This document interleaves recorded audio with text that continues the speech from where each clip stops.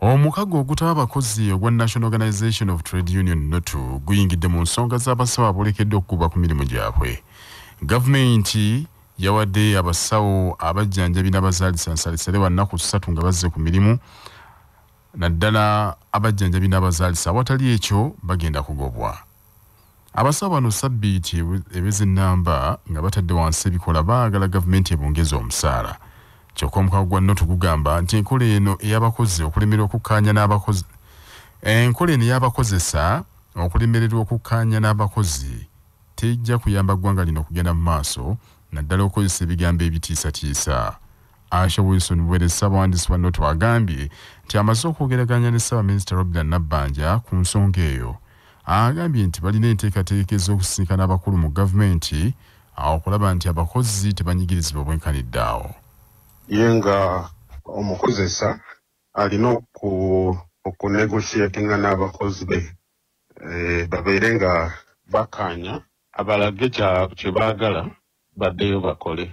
Era n'olwaleero ngezaako okulaba nti nsinkana Murule Mukasa oba Prime Minister n'abaana abakulembeze tubeere ng'ebintu byonna tubimaliriza mu kuteesaganya, kubanga ebyokutiisatiisa ebyo tebikola, kubanga singa banaabona abannaasi n'abalala bajja okuyingira mu kwedimu, ekyo kijja kuba kibi. Ng'abalamazi bakyeyongera okutuuka e Namugongo okweteekera okuzza olunaku lw'abajulizi olukwatibwa buli mwaka ng'ennaku 3 ogw'omukaaga.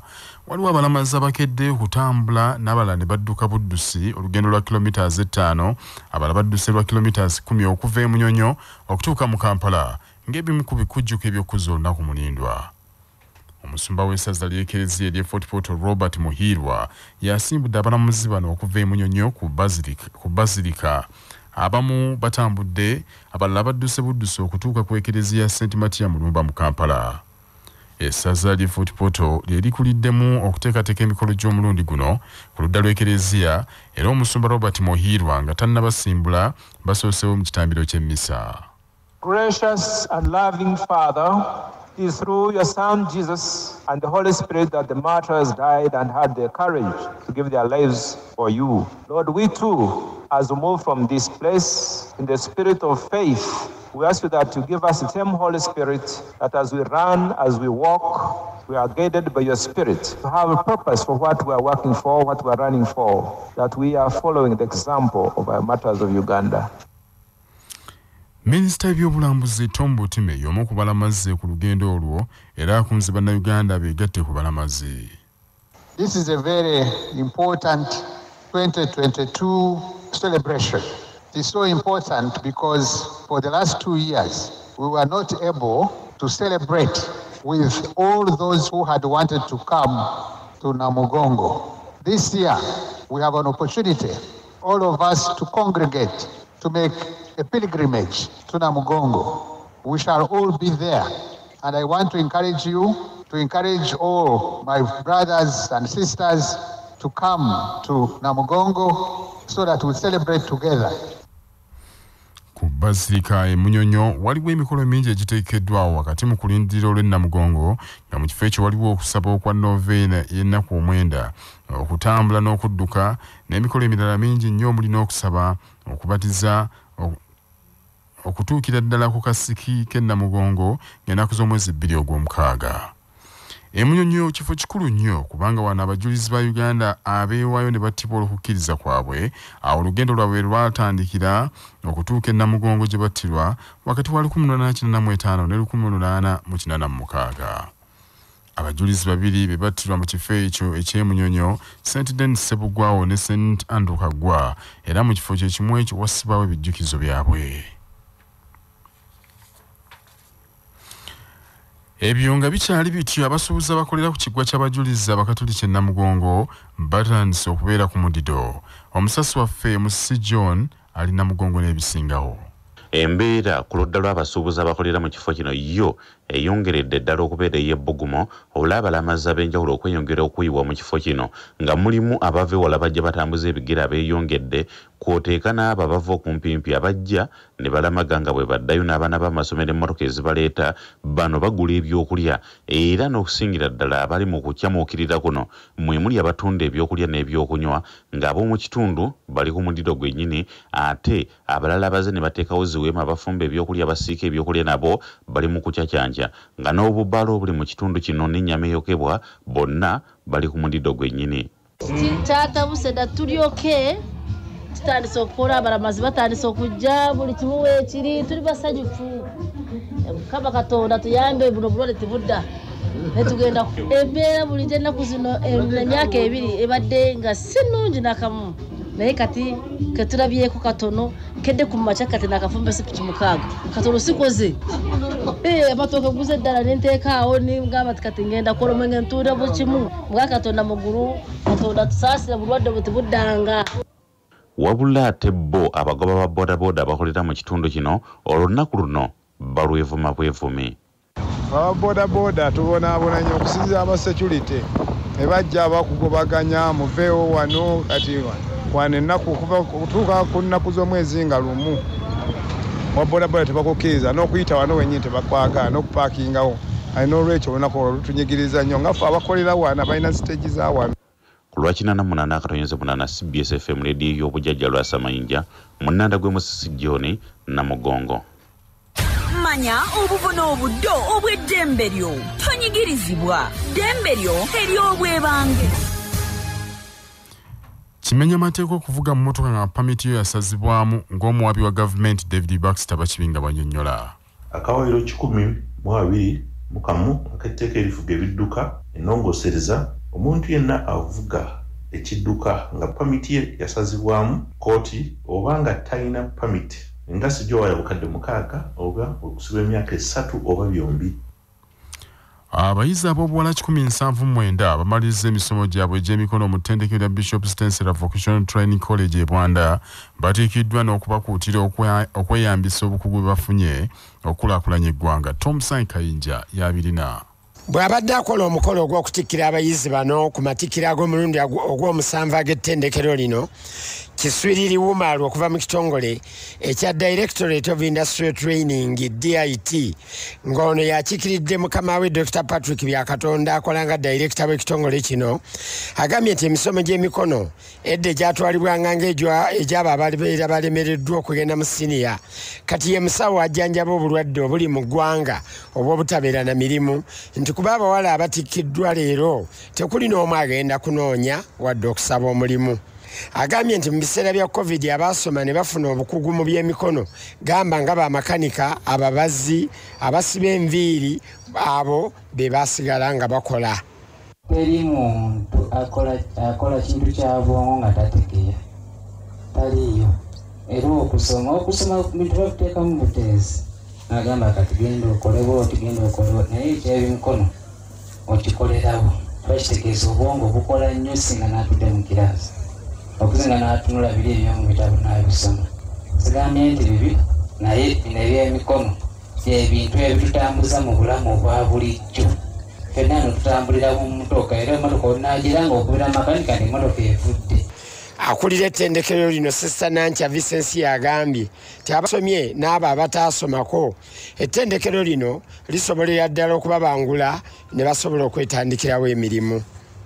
Abazadde mbebaza okutuwa abaana ate mbasaba mutongere mulete abaana tubagunjule mu mpisa ennungi mu kweyimirizaawo ate ne mu kwagala Katonda tetusosola mu madiini na mawanga ate tutwala buli omu tofaayo oba osomye kwenkanawa oba tolina kyosomye ffe tusobola okwenkwipinga n'obeera wa mutindo ne tukuwa obukugu obwetaagisa. Mu kitambiro ky'emmisa ekulembedde omukolo ogw'okutikkira abayizi Cathedral Administrator wa Lutiko Yekitovu Father Antonio Kakumba agambye nti enswa bw'ekyusa amaaso naawe ng'okyusa envubo n'agamba nti endowooza ey'edda egamba nti ab'obwongo obunafu be bagenda mu by'emikono yadibadda kati abagenda mu by'emikono tebasobola kulemererwa nsi eno. Amatikkira gano getabiddwako Nankulu w'ekibiina kya bannabiikira e Buganda, Martha Nowerena Namusoke n'abalala bangi. Tomusange Kayinja ku lwa CBS Masaka City.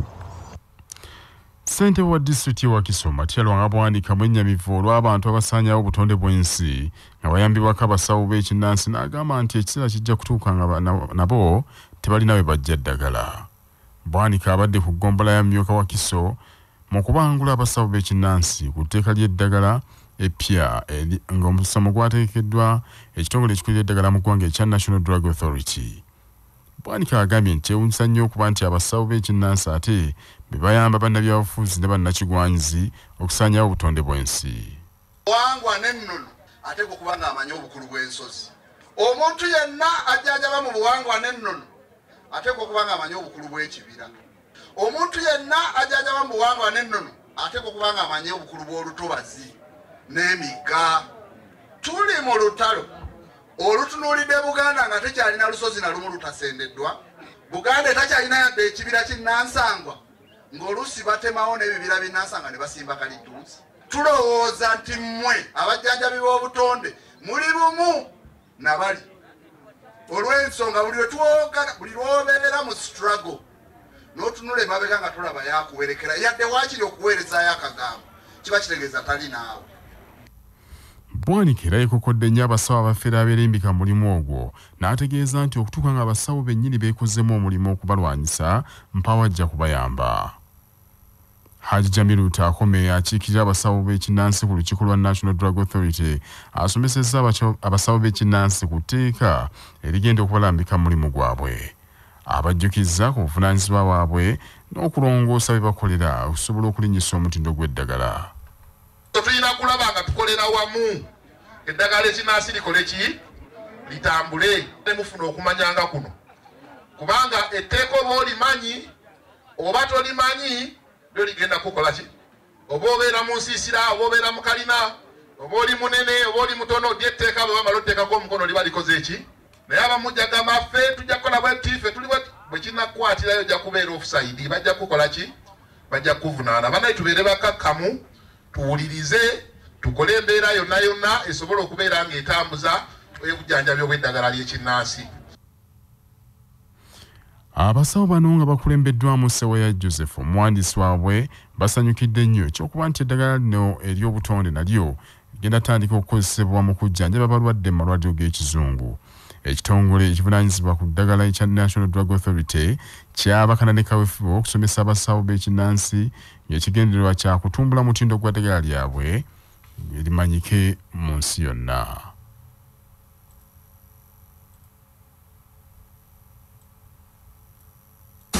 Amawulire g'ebyemizannyo mu mawulire gaffe aga Zabasawo gakutuusibwako Modernity, amajaani agalimu eddekende omuli aga kisubi, tangawizi ne vanira. Wanywedde kacaayi ka Modernity akawoomu? Gasange mu maduuka ne supamaketi zonna. Modernity, your best choice.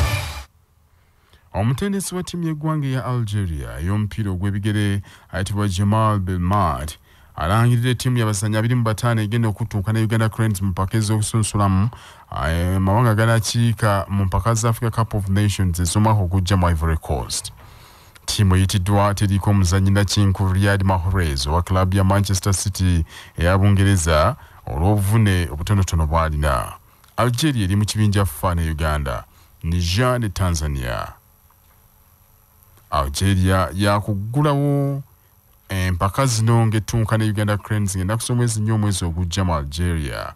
Atezeeko Tanzania ng'ennaku z'omwezi 8 omwezi ogujja. Algeria bano be bannantamego b'empaka ez'omwaka 2019 ezaali e Misiri baakuba Senegal ggooli yali emu ku bwereere okuwangula ekikopo ekyo. Abamu ku bazannyi abali ku ttiimu ye Isma Slimani azannyira mu Sporting Lisbon eya Portugal, Adam Onas azannyira mu Napoli, Italy, gattako Ismail Benache owa AC Milan ya Italy n'abalala. Bannaffe ag'essaawa zino kangamalirize mu bufunze. Omukago ogutaba abakozi ogwa Notu guyingidde mu nsonga z'abasawo aboolekedde okugwa ku mirimu olw'akeediimo. Ng'abalamazi bakyeyongera okutuuka e Namugongo okweteekera olunaku lw'abajulizi, waliwo n'abalamazi abakedde okutambula okuva e Munyonyi okutuuka mu Kampala. Ate ssente wa disitulikiti wa Kiso Matyalo ng'abwanika mwennyamivu olw'abantu abasaanyawo obutonde bw'ensi nga bayambibwako abasawo b'ekinnansi. Ge mawulire ag'essaawa zino mwebale nnyo okuwuliriza.